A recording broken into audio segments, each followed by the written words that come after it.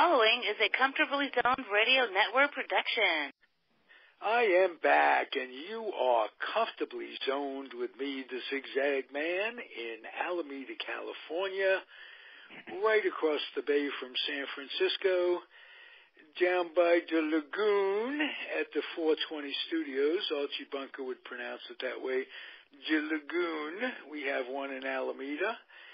And I'm hanging on the phone with one of my favorite human beings in the entire world, Alan Blumkin. How are you, my friend? Hanging in there. Good. It's rough in New York where you are. Yeah. We're talking a little off the air. Tell me about people on the freeways in New Jersey. Yeah, people on the highways in New York and the suburbs of New Jersey. And this storm went all the way up it turned in, coming from the Midwest, but it clashed with another one coming up the coast, the Atlantic coast, and it turned into everybody's favorite type of storm here in nor'easter. And it got very cold. Snow was falling for several hours at 2 inches an hour, and it turned into rain and sleet here. And, the roads here became fairly decent this afternoon, but there were cars that were stuck basically because of accidents on area, scenes like the George Washington Bridge and the West Side Highway, anything that was approaching the George Washington Bridge. And it happened at the worst possible time when the snow started, when all the schools got out, and everything else started when the people were leaving work. So there were people that took, especially in New Jersey, took 8, 9, 10 hours after they left their place of employment to get home. Incredible. Yeah, cars, they showed shots of the West Side Highway where the cars were not moving. I would accept that, like in a place like Virginia, if they have these storms. But New York, New Jersey, they should be prepared a little bit more. Forecasters initially underestimated the amount of snow that would fall. And once it started falling, with all these drivers out there, you'd figure there was going to be a few accidents. And the accidents, especially where they were happening, tied up almost everything. And people, were driving and basically not being able to see out their front window. Incredible. When you're going 2 miles an hour, that doesn't really matter that much. But if you're trying to go a little faster, there are people driving on sidewalks. It's just unbelievable. And of course de Blasio here and his transportation head were defending the city's response. Yeah, it's like Trump defending response to Puerto Rico. Oh, we did great. Same kind. And that's really the trouble with society. People can't accept responsibility for what they do and say, I was wrong, or... No, basically, if you're in a bureaucracy, you're heading a bureaucracy, and I've faced this in all the years I worked for IBM and then the Transit Authority. They created political authorities here. Basically, it's a way to avoid responsibility. Yeah.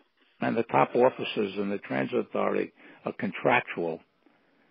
So if things are going bad, they just don't renew the contract, and they run around. If they told the contract is going to be over in 6 months, they run around and give money to their favorite consultants and all that. It's just it is what it is. And as long as you have that, you have total division of responsibility, nothing is really going to change.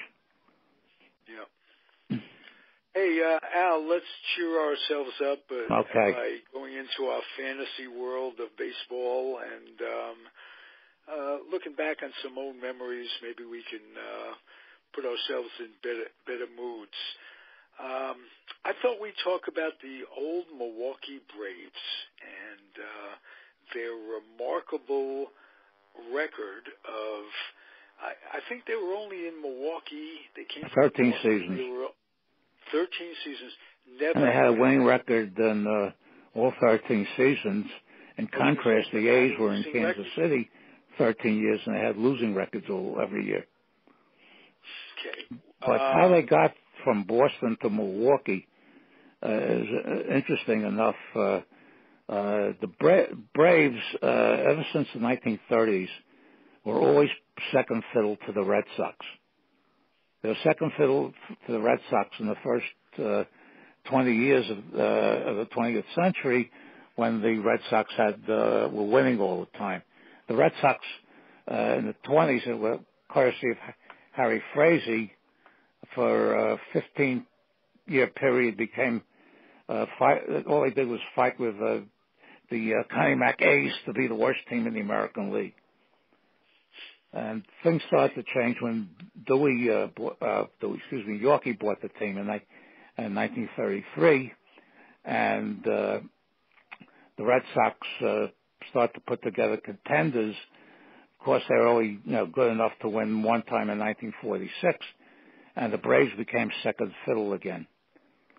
And the Braves won a National League pennant in 1948, a big upset over the Dodgers and the Cardinals.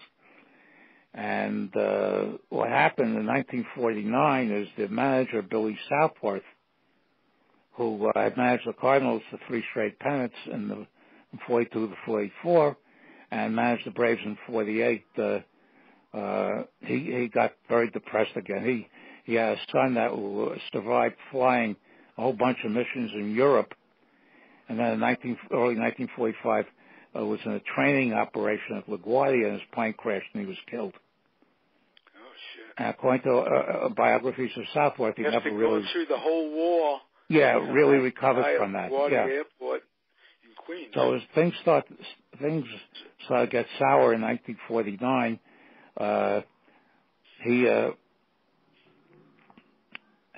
They kept him as manager, and the players that really couldn't get along with him were Alvin Dark and Eddie Stanky, who were the double play combination, and both of whom were fairly religious. Okay, and they couldn't stand Southwest drinking and cursing, and at the end of the season, they traded them to the Giants for Sid Gordon, Willard Marshall, and Buddy Kerr. And that started the Braves' downward flow to the point where the Giants upward. Yeah, Giants went up and the Braves went down.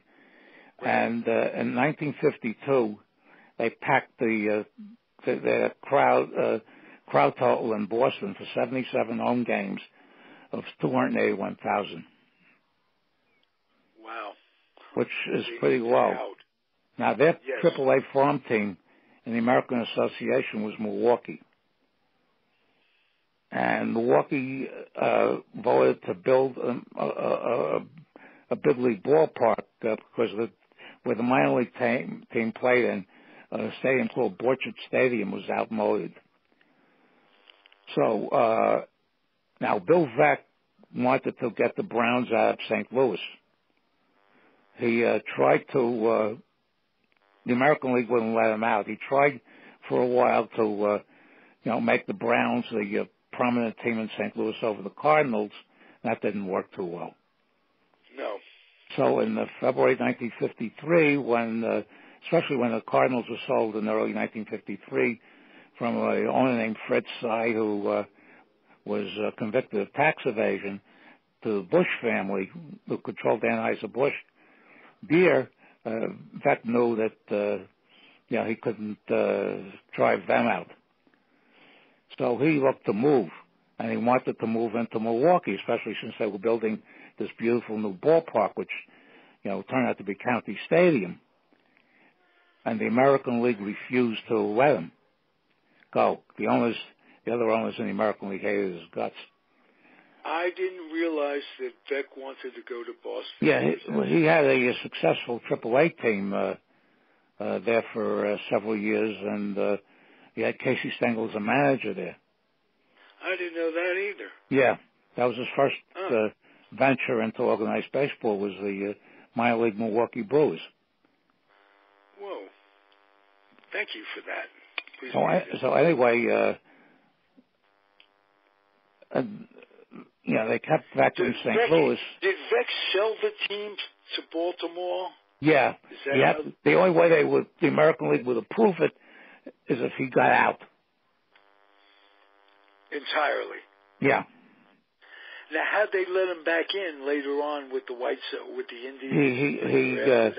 Well, things have relaxed quite a bit afterwards. Most of the old owners who opposed them were gone. They put together a syndicate, and the White Sox were a basket case at that point. Okay. So in the early 1970s, so they allowed him in. Well, how'd they allow him in first with Cleveland if they were so against him going? No, he had other partners.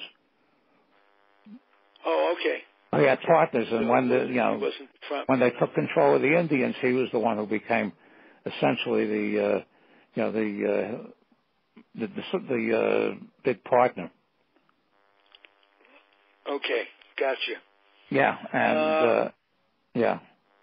Would you say that if Jackie Robinson didn't come in with Branch Rickey, that Veck would have brought blacks into baseball? Very possible. He did bring blacks. If he brought in Larry Doby midway through 1947. But if he'd done that on his own, was he prepared to? I think he was possible. Okay. There was a story going around that, I don't know how true whether it's true or not, that he tried to buy the Phillies in 1943, who were, a terrible team for a lot of years, and stock them with Negro League players. And he told Landis, and Landis, got them sold to the Carpenter family.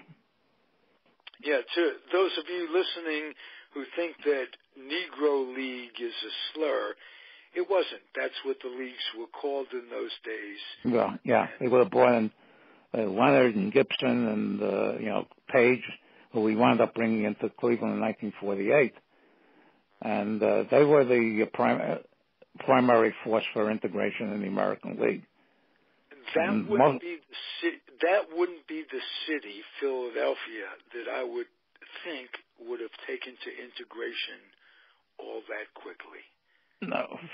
Well, if they brought in a team and they started winning a lot of games, because the Phillies from 38 to 42, I think was something like 200 combined with 250 games under 500. Wow, that's a lot of games. They were brutal, and the owner, anytime a guy named what the heck was his name, the operator, whose name escapes me right now. Anytime a player became good there, they sold him somewhere. Sold Bucky Walters to Cincinnati, sold Camilli to the Dodgers, sold Kirby Higbee to the. There's a whole bunch of them that, anytime they showed any promise, he'd get rid of them. Jerry Nugent was the name of the guy, just to be able to continue operations. Okay. There was no TV money or anything like that coming in. And so maybe the fans would have been quicker to accept after all those losing seasons. And so anyway, Perini, who owned Louis Perini, who owned the Braves, decided he couldn't operate in Boston anymore. And he was a native there. It took him a while to come to grips with this. So since they controlled the Milwaukee AAA team, 2 weeks before the season 2 or 3 weeks before the season started, they moved to Milwaukee.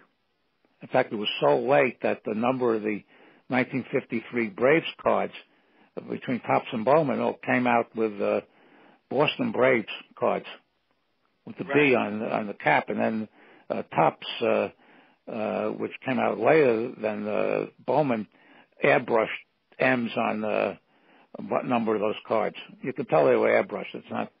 Doesn't take a rocket scientist to see that. Right.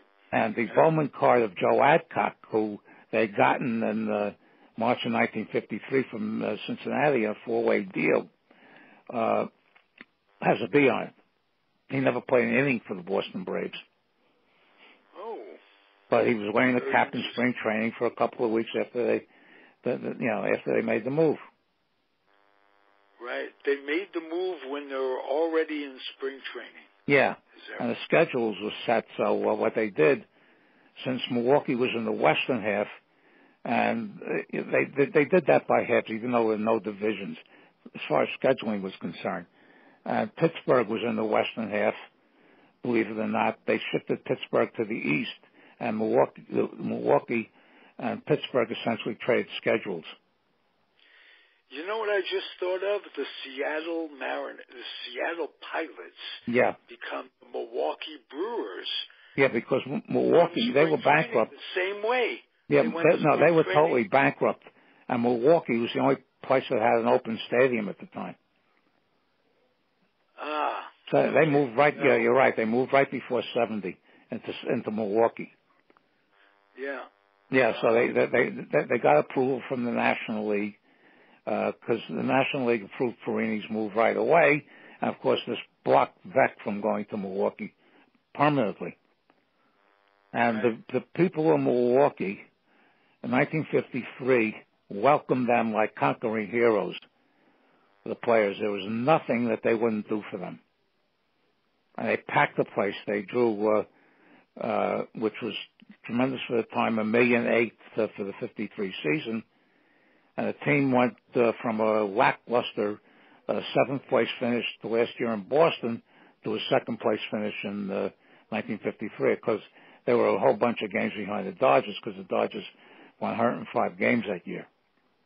But there was nothing they had Spahn, and Matthews was playing his 2nd year, and Crandall came out of the Army. They had gotten Adcock. They brought up Billy Bruton. Johnny Logan was in his 2nd year. And they got Andy Pafko. Ditmar at second base. Jack Ditmar. They got Andy Pafko from the Dodgers, because the Dodgers unloaded him when they wanted to bring Gilliam up, and they had to put Robinson in left field. Oh. So they sold Pafko to the Braves for $50,000, and he was from that area. Platoon with Wes Covington, I remember. No, that was later on. Oh, okay. And they had Sid Gordon playing left field for the first year, and they came in a pretty good 2nd.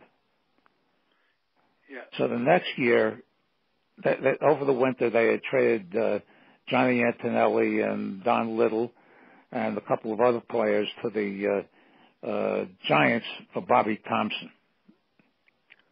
Who was Bobby on Thompson, the downhill slope. Yeah, but Bobby Thompson had a pretty good year in 1953. He broke his ankle in spring training, severely. And they brought in this kid, 20-year-old kid, who had torn up the South Atlantic League, which was a Class A at the time, which they had B, C, and D back then. 20-year-old kid from Mobile, Alabama, who absolutely tore up the South Atlantic League. Okay, and they brought him up as an infielder, and he started hitting in spring training. Johnny Logan told the story when we had the SABR National in Milwaukee in 2001. Charlie Grimm, who had become the manager at that point, said to ask Logan, "What do you think of him?" He says, "This kid's a Hall of Famer, but get him out of the infield before he gets killed." So they put him in left field. His name was Henry Aaron. I remember seeing pictures of him wearing number 5. Number 5. Yeah, he wore number 5 until the first couple of years until he took 44. Yeah. So it took Aaron a year to get adjusted. I mean, his rookie year, most rookies would salivate what he had for a rookie year, but by his standards, it was not good. But that all changed in 1955. In 1954, they finished second again to the Giants, and they were third. They were behind the Dodgers, And the next 2 years, as they built in, they brought in Lou Burdette, came in from the Yankees. They used him as a relief pitcher for a year or two before they put him in the starting rotation. Bob Buell had come up. They had traded Gordon and a bunch of others to the Pirates for a second baseman named Danny O'Connell, who had 2 good years with the Pirates. Ex-Giant. Yeah, well, he became a Giant later on. Yeah, future Giant. But O'Connell got worse every year he was in Milwaukee. But they put Pafko in left field, and and they had a pretty good pitching staff and a pretty good, very good hitting team. In 1956, they replaced, midway through the season, they replaced Charlie Grimm with Fred Haney, who had just come off managing the Pirates to 300-game losing seasons from 1953 to 1955. And in 1956, they lost out on the last weekend by 1 game. The critical game, they were in St. Louis for a 3-game series at the end of the season, while the Dodgers were hosting the Pirates. And there was a Friday night game where a Cardinal pitcher named Herm Wiemeyer, who generally was not very good, beat Spahn in 12 innings 2-1. That put them 1 game behind the Dodgers, and both them and the Dodgers won Saturday and Sunday. The highlight of the year was Henry Aaron as a 22-year-old winning the batting title, and Bob Buell. Now, this what he did that year. The way things are now, it will never be matched. He beat the Dodgers 8 times in that season. In one season? One season. Beat them 8 times. Those days they played 22 games with each team. But still, even that, 8 is one hell of a lot of wins in one season. And the Dodgers were no slouches. No, the Dodgers won the pennant. They beat them out by 1 game that year. Yeah. Yeah, they wouldn't pitch Spahn at Ebbets Field. That's the one chink in Warren Spahn's, magnificent career, is he couldn't pitch well. He couldn't pitch in Ebbets Field. And it got to the point where I don't know if it became mental at some point, but that's how they start Buell. Anytime they played in Ebbets Field, he'd get one of the starts. One thing I forgot to mention is they had the All-Star game in 1955 at County Stadium in Milwaukee. And the National League beat the American League 4-3 on a 12th inning home run by Stan Musial for Red Sox pitcher Frank Sullivan. One of the more exciting All-Star games of that particular period. So 57. I remember Frank Sullivan very well. Yeah, very tall pitcher. Very tall pitcher, and I think he posed, if I'm not mistaken, in a painting.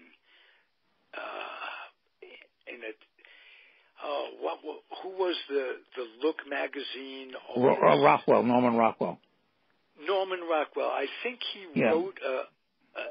Am I right about that? Did he have a painting that Frank Sullivan possibly was in? Possibly. One of the things about Frank Sullivan is that the Phillies traded him to the Red Sox for Gene Conley at one point. Gene Conley, obviously came up with the Braves and pitched decently for a couple of years, but the Braves were really willing to get rid of him, so they sent him to the Phillies.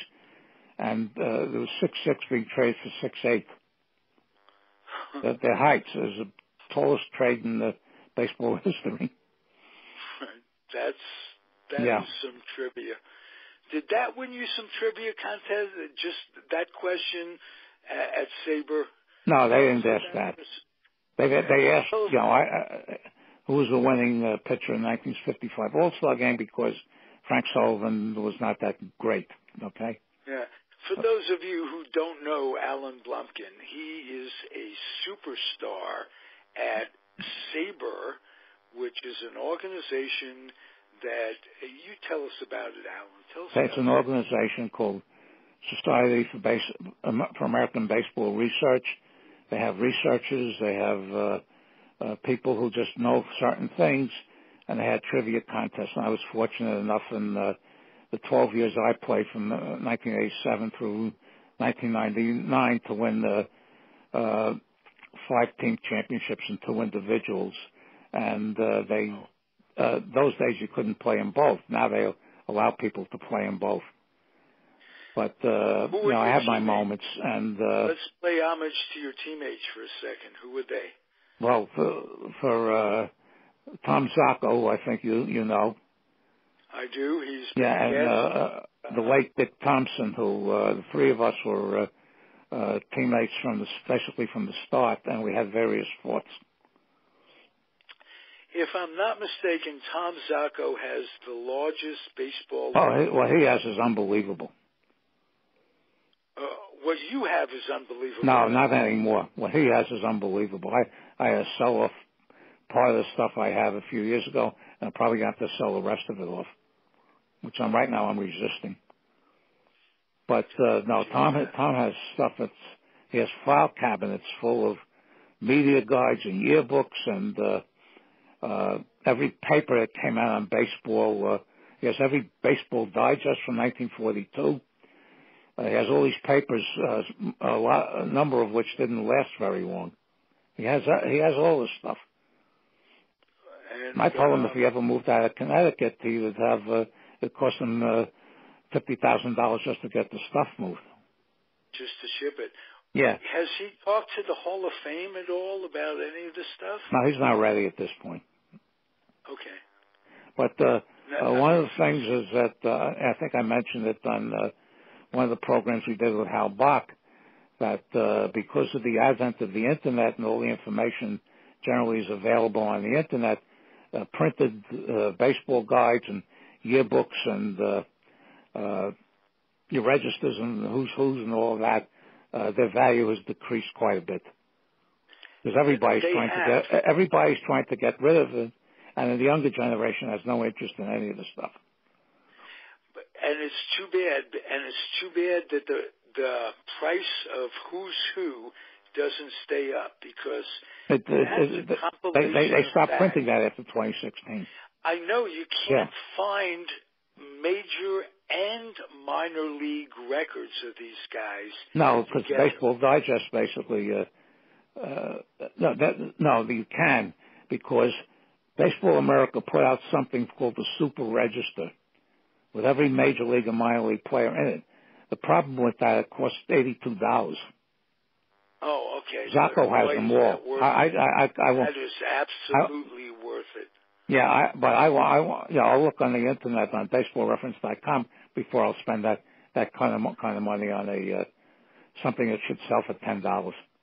Absolutely, and probably will if it's on eBay long enough, and you can find kinds of deals. But baseball, all the sporting news stuff. All the sporting news stuff, you can find tons of them on eBay, and most of the prices are reasonable. But one of my friends who has a lot of stuff asked me about that, and I said, Steve, this is Steve Nadell.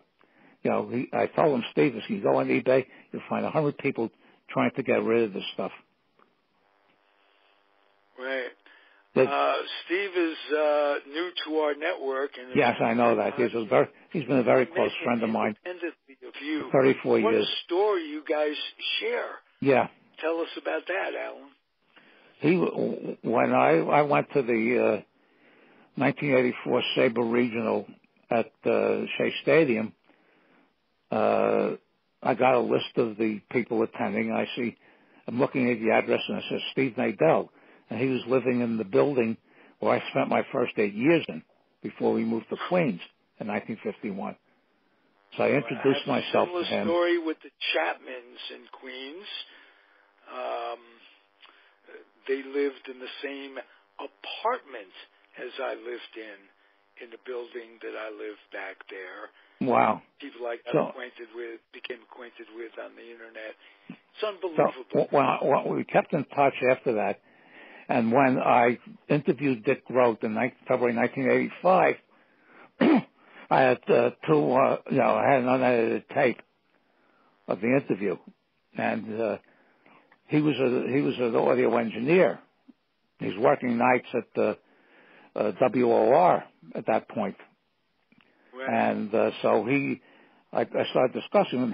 He cut the tape for me because I could only play segments of it when I did the presentation on this out in Oakland at the SABR convention at Oakland in 1985. And he cut the tape. I didn't realize you were out here in 1985, yeah. Yeah, but is there another one planned out here? No, they had one in San Francisco in 1998. The one this coming year is in San Diego. But I can't do that kind of flying. Well, interesting. Let's go back to the Braves. Okay, so anyway, back to the Braves. 1957. That's right. Yeah. 1957. Everything came into place, and they made a trade at the trading deadline with the Giants, where the Giants sent Red Shaney, who was only there for a year because they had gotten him from the Cardinals in 1956. Went to the Braves from the Giants, and the Giants got Bobby Thompson, Danny O'Connell, the second baseman, and a pitcher named Ray Crone. And Shaney's had a tremendous year. He got 200 hits that year, stabilized the whole situation at second base. And they won the pennant fairly easily over the Cardinals that year. Now, let's go over what a deep lineup that was. Yeah, Crandall was the catcher. Adcock was the first baseman, even though they used Frank Torrey to play defense. Shaney's the second, Johnny Logan the third. Matthews at third. Matthews at third. The outfield consisted of Wes Covington and Andy Pafko. Alternating in left. Playing. And Billy Bruton. Now, what happened was Billy Bruton tore his knee up in July. Okay, and there's no, in those days there was no, there were no procedures like they have now with ACLs and all the surgery. So it would take him a year to get back to playing. They moved Henry Aaron from right to center, and they brought up an outfielder by the name of Bob Hazel. Right. Hurricane Hazel. Who was nicknamed Hurricane Hazel. He had 2 months playing regularly for the Braves. He was a clutch hitter. He batted .403 for the 2 months. Now, this guy was a total flash in the pan.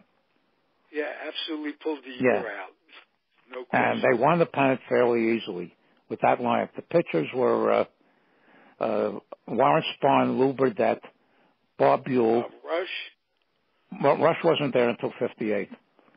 Because they were on 4 days, three days rest at that point. And the reliever who came late in the year, who gave a big pickup to the bullpen, was Don McMahon. Right. Who eventually would pitch forever in the majors as a reliever. And they won it fairly easily. Then they got to play the perennials in the World Series, the Yankees. Yes. And the Yankees, even though they won the pennant in the American League easily, it was not one of Stengel's better teams. And the series opened in Yankee Stadium. The Yankees won the first game behind Whitey Ford over Spahn. The Braves won the second game. The Yankees, they went back to Milwaukee, and of course the whole city of Milwaukee, in fact the whole state of Wisconsin was going absolutely crazy over this. And Casey Stengel, in one of his poorly more poorly thought out remarks described Milwaukee as Bushville. Right, it was poorly thought up of his rookie shortstop, Tony Kubek. Kubek was from there. Milwaukee. Yeah. He described Milwaukee as Bushville. And the Milwaukeeans, not so much the players, but the Milwaukeeans took this very, very seriously. They took it as an insult. So the series moved to Milwaukee, and the Yankees beat the Braves in Game 3, 12-3. Wow. Tony Kubek hit 2 home runs in that game. So I get to Game 4, which was the pivotal game of the series. The Braves started Warren Spahn. The Yankees started Tom Sturdivant. The Braves had a 4-1 lead going into the top of the 9th when Spahn gave up a 3-run home run to Elston Howard to tie the game. Each team scored in the 10th to 5-5. The Yankees. No, I'm sorry. The Yankees scored to make it was 4-4 at the end of 9. The Yankees scored in the top of the 10th. I mean, the details which is a little bit hazy after 60 years. Scored a run in the 10th to go ahead 5-4, and they brought in Bob Grimm to pitch the 10th inning. The Braves got one man on base, and then they sent up a pinch hitter named Nippy Jones, who had been the regular first baseman for a couple of years with the Cardinals in the 48 and 49. Usually was playing the outfield back then, and who they picked up from a minor league scrap heap, because this guy hadn't played in the major leagues since a handful of appearances for the 1952 Phillies. Right. And there was an instance he fouled the ball off his foot.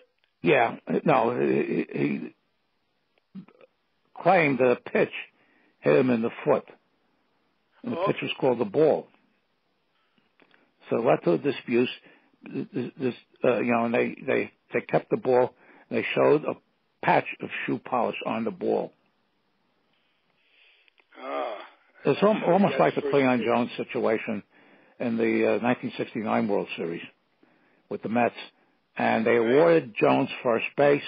That put runners on first and second. The next batter was Eddie Matthews, and he proceeded to hit a 3-run home run, which won that game.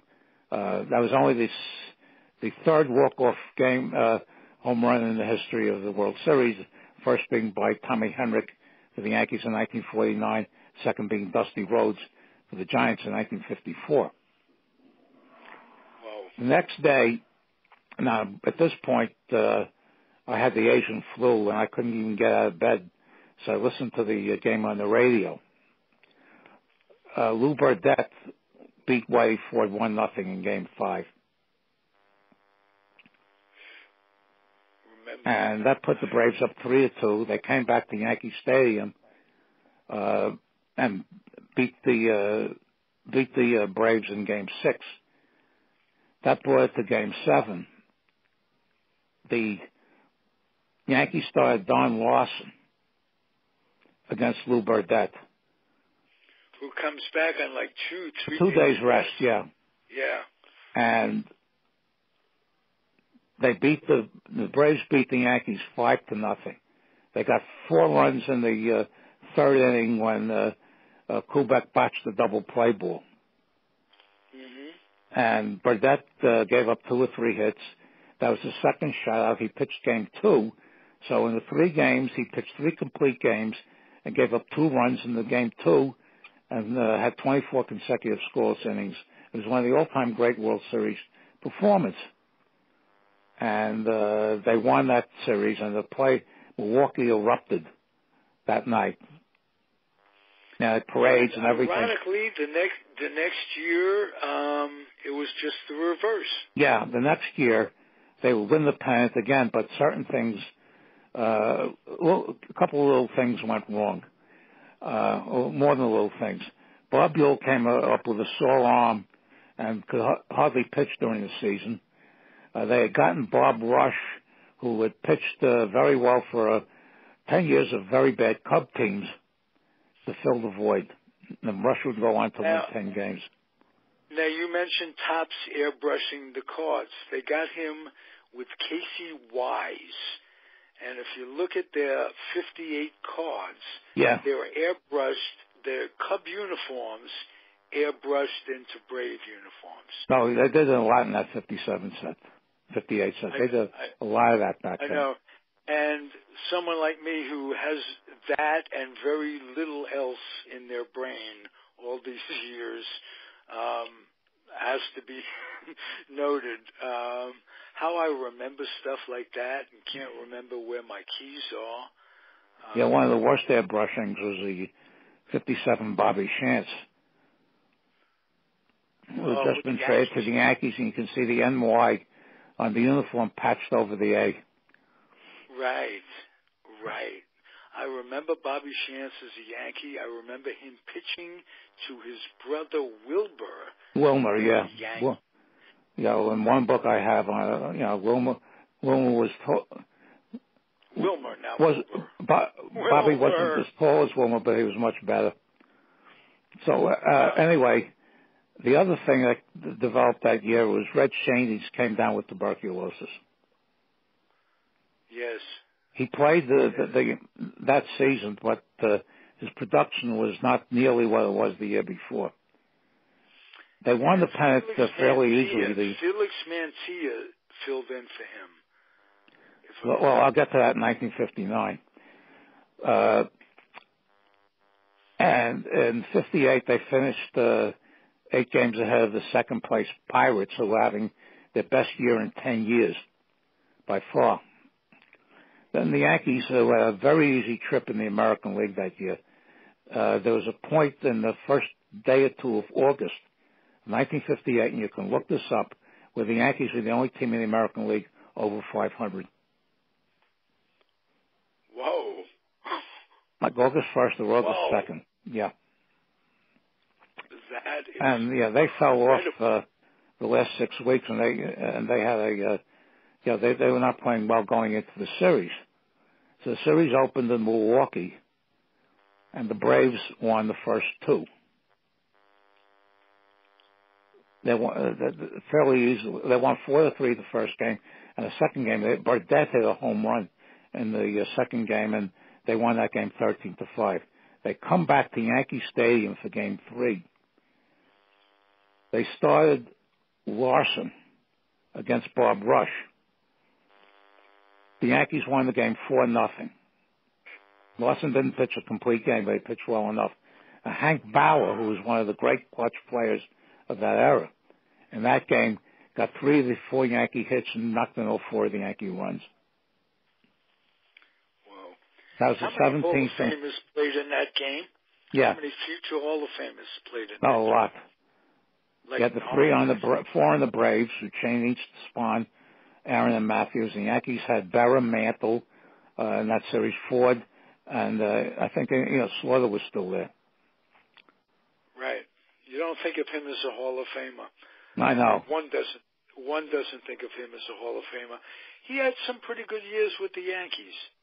Yeah, well, he made most of his points with the Cardinals. I may have mentioned this before. He's perceived as being a racist. But I have a picture that he denies that in his autobiography, which I have. And, by a picture that I have of him, Suitcase Simpson, and 2 or 3 other Yankees just standing around, Slaughter's got his arm around Simpson, and they've got this look of friendship on their face. Well, some of this, a lot of this evolved because certain players who were very opposed to playing with blacks, after they played a year or 2 with them, accepted it. Right. Not only accepted it, just befriended them and realized their idiotic thought process that goes into their upbringing or whatever it was. That I can think of guys that made radical changes in their lives. Bobby Bragan, for instance. Yeah, well, after one game in the 1948 World Series, there's a picture of Indian pitcher Steve Bromek hugging Larry Doby that went viral, and back then with newspapers, and that got a lot of unfavorable reaction by the racists at that point. In fact, Bromek said in an interview that he got a lot of flack. He was from Hamtramck, Michigan, which is almost an entirely Polish town. He got a lot of flack from his neighbors for that picture. Oh, really? And there's a story also that Quinn Courtney, the catcher on the Browns, who was originally from Alabama, who came up with the Southern attitude at that time about blacks, and he became very close friends with Satchel Paige. And he said, if anybody gives me trouble down, after the season down home, he says, me and Satchel will take care of all of them. Yeah. A story like that is nice to hear. Yeah. So anyway, so the Yankees took the series from them. And the big story on the off season for them was Shane's tuberculosis. They had to have part of a lung cut out, and we'd miss, except for a few token appearances late in the season, he'd missed the entire season of 1959. And they used 7 second basemen to try to replace him. I refer to them as the Magnificent Seven. They were all horrible. The only one who had any major league credentials, real major league credentials at the time, was Bobby Avila, who had been the second baseman for the Indians, who won a batting title in 1954, but he was essentially done by the time he got there. They had Casey Wise and Felix Mantilla and Johnny O'Brien from the O'Brien twins and Joe Morgan, the one who became the manager of the Red Sox, not the Hall of Famer. Right. And Chuck Cottier, who was another one who couldn't hit. And Casey Wise was probably the rest of a guy named Mel Roach, who was a bonus baby, tore his knee up. And Casey Wise couldn't hit at all. So they were a week there, and for some reason, Fred Haney decided to platoon Frank Torrey almost on a full-time basis with Joe Adcock, who was a much superior hitter. And they wound up being tying the Dodgers for first place in the National League that year. Burdette and Spahn threw their arms off. Both had over 300 innings, and both wound up with 21-15 records. They had Joey J and Juan Pizarro. It was Juan Pizarro. Yeah, and Joey J. You couldn't see a back of a Joey J. baseball card without it saying that he was the first graduate of the Little League to play in the major leagues. Exactly. And but Pizarro was a star, and I think he got a hard time playing in Milwaukee. And he wasn't a star there. He developed when he went to the White Sox. I know, but he was Latin, and he had a hard time. He had a hard time in Milwaukee, and kind of forced the issue out of there. I remember. Well, they traded him after 1960. They traded him and Joey J to the Reds for Roy McMillan, who was very solid. Very solid fielder, not a great hitter, but McMillan was starting to put on a couple of years, and he was being replaced in Cincinnati by Leo Cardenas. So anyway, and then McMillan goes over to the Mets and helps Buddy Harrelson develop, and it's amazing how baseball. So in 1959, they played the Dodgers 2 playoff games. First one was in Milwaukee. They lost. It was 2 out of 3 series, like they had in 1951 and 1946 they would have again in 1962. They go out to the L.A. Coliseum. Now, player for player, they were much better than the Dodgers. The Dodgers, at that point, were a mishmash of young players and former Brooklyn Dodger veterans, like Hodges and Sire and Ferrillo was still on that team. And the second game, I remember vividly watching this on TV, because I was rooting against the Dodgers, because I always did in those days. The Braves took a 3-run lead going to the bottom of the ninth. Dodgers got 3 runs to tie it up.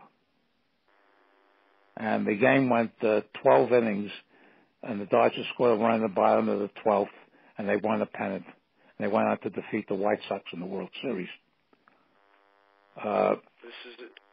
This is in 59. 1959. Right. And one of the offshoots that came out of that was those numbers are counted in the regular season from those games. So it gave Eddie Matthews a home run in one of the games, the home run title over Ernie Banks.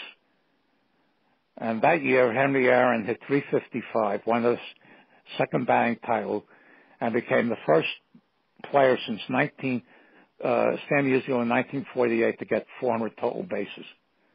And he lost out on an MVP to Ernie Banks, which I thought was a very raw deal.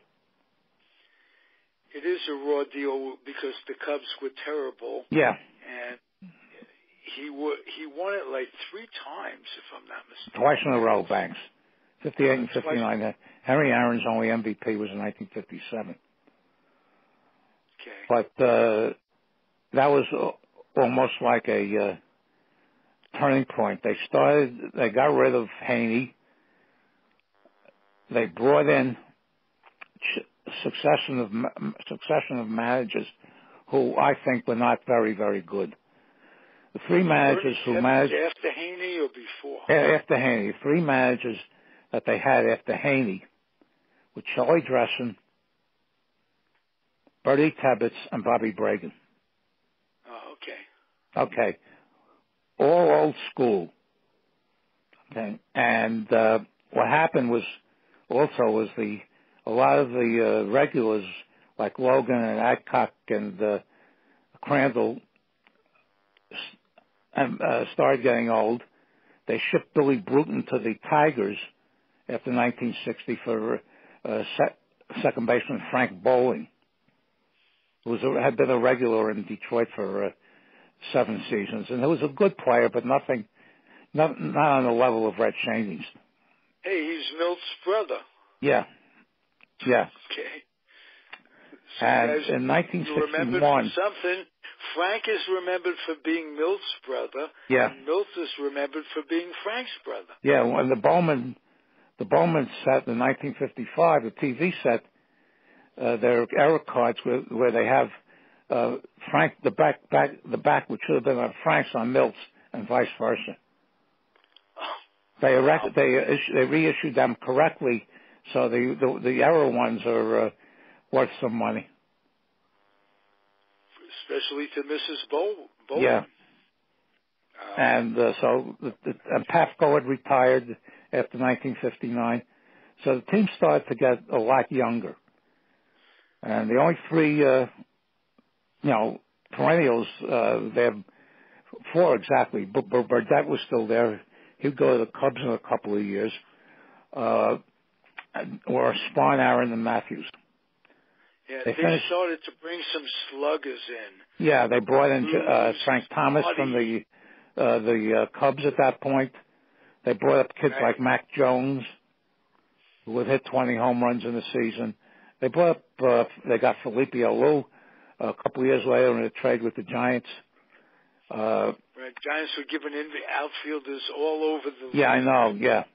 And they had hitters, but they slipped to second place behind the Pirates in 1960. They finished second in 1961 to the Reds. And in the last 4 years in Milwaukee, they finished 5th or 6th. They had 3 fifth-place finishes and 1 sixth-place finishes. They still this was after the expansion in 1962, and they still finished with wins, 87 to 88 wins. Yeah, Yeah, they're most famous for foisting Felix Mantilla to the New York Mets. Yeah. And anyway, so they started the farm system started to dry up a little bit, and they signed two bonus babies who both wound up on the Mets. They paid a lot of money to Hawk Taylor and John DeMeritt, who both wound up on the early Met teams. And yes, both didn't pan out very well. Yeah, and one of the critical things that happened in 1961. The Senators moved to Minnesota. And what that did was cut the Braves TV market down quite a bit. Because the Braves had Minnesota, they had the Dakotas, they were basically a regional franchise. And when Minnesota came in, it severely cut down their TV revenue.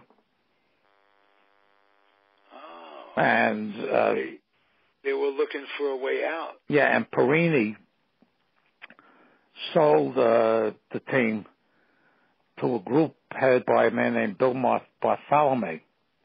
And it became fairly obvious as they went into the 60s that they wanted to move the team.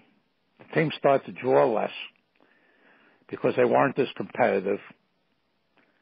I don't know how much the revival of the Green Bay Packers the effect of that came on the people in Milwaukee, but they started to draw less and less every year.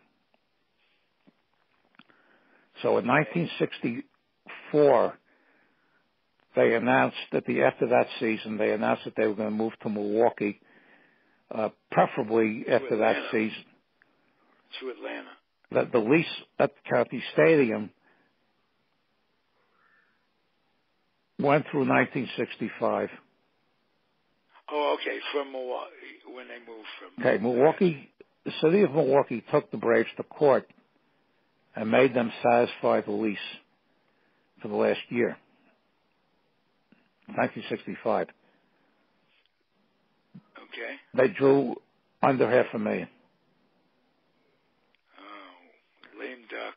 Yes, Spahn was gone. Spahn had his last great year in 1963 when he was 23-7. He had a bad year, a very big year in 1964. And then went to the... And then went to the Mets in 1965 for a few months and then finished up with the Giants his major league career. Aaron still had 10 years to go, and Matthews was also running down at the time. His playing time was less and less. They traded him to Houston after 1966, and he wound up collecting a World Series share with the 1968 Detroit Tigers. I mean, they had a couple of pitchers who started to do well. They had a pitcher named Tony Cloninger, who won 24 games for them one year and hit 2 Grand Slam home runs in a game. And they had Phil Niekro was starting to develop, but what they had in the farm teams and what was coming up were not in the class of the players they had in the early part of the tenure, and it was a very bitter divorce. Let's put it that way. Yeah. So what happened when the second expansion in 1969 came about, because of the fact that Milwaukee had held the Braves to the last year of their lease in 1965, the National League awarded their 2 expansion franchises to Montreal and San Diego.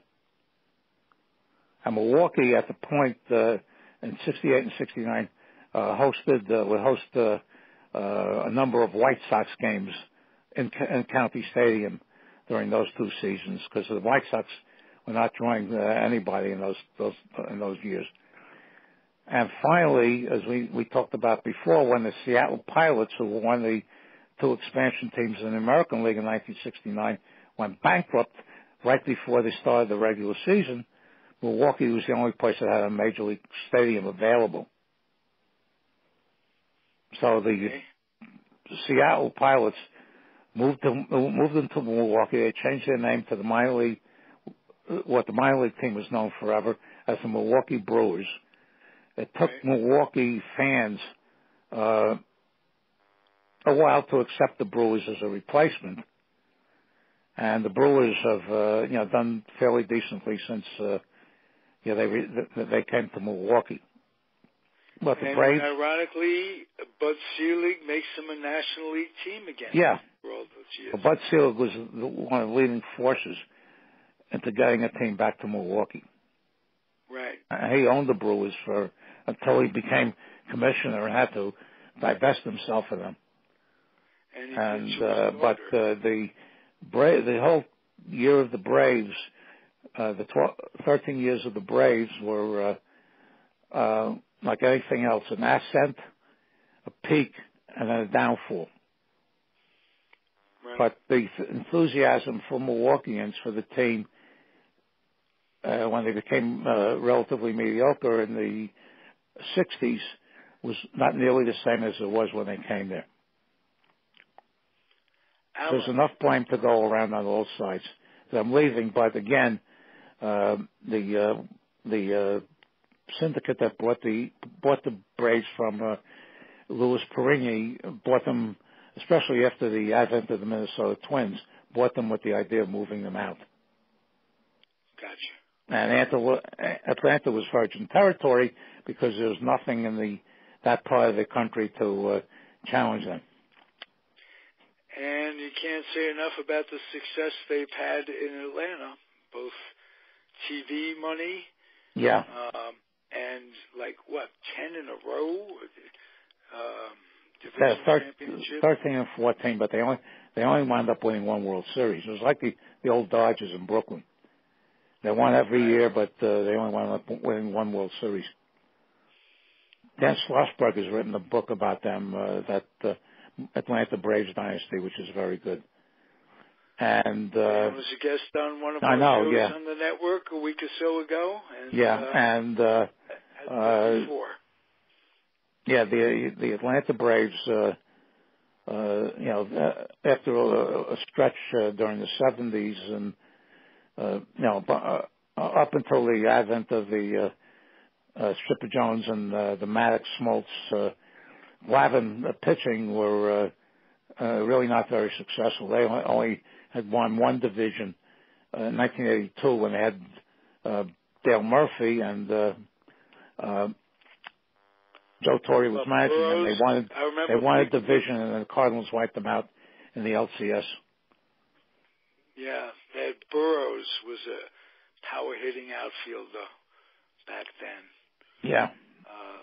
Around the time Murphy was... And the highlight of their entire stretch then was when Harry Aaron hit the 715th home run. Right, as a DH. No, it was the National League. Oh, that's right. Yeah, you hit off Al Downing, who you had on the show. Comes back to the NL and... after 1974... the American League. Yeah, after 1974, they traded him to the Brewers, where he spent his last 2 years. But when they traded him, he was 40. Right. Alan, good show, good recap of the most successful franchise in baseball, if you want to look at it from a regular season standpoint. Yeah, I also want to mention that there's a very active Facebook site called the Milwaukee Braves Historical Association. It's headed by a guy who's a good friend of mine named Rick Schabowski, and it's very, very active. In fact, we've had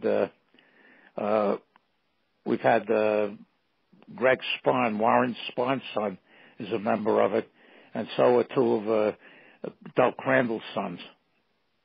Oh wow! So it's very, very, very, very interesting when these people post something. Oh, I'll look for that site, Milwaukee Braves. Braves Historical Association. Beautiful. I've been a member almost. Thank you, Alan. Yeah. I'm not cutting you off, but we're about... I know, we're running a little bit late. Okay. Running a little bit late. Thank you very much, Ralph. I'm glad that I had the opportunity to share this knowledge. No, the pleasure is mine, and the pleasure is the networks and the audience that listens. Alan, thank you for your knowledge. Okay, I'll see you Sunday at noon. You're terrific. Sunday morning it'll be. Be well, my friend. And thank you for listening, everybody. It's the Comfortably Zoned Radio Network.